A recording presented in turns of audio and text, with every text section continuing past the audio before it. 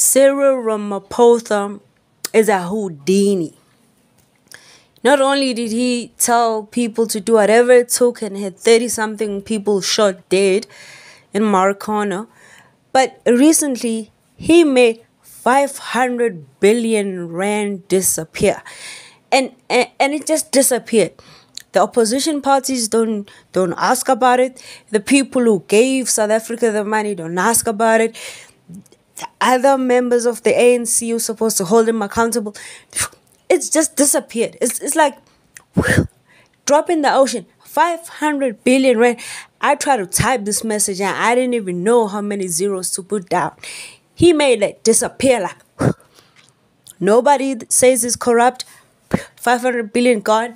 Pala incident, hiding money under the mattress. 500 billion rand gone. He's a Houdini. I thought people from Mpumalanga knew witchcraft. Definitely Mavenda. They know more because nobody's questioning that man. I don't know whether he's ugly. You're scared of asking him tough questions, but damn.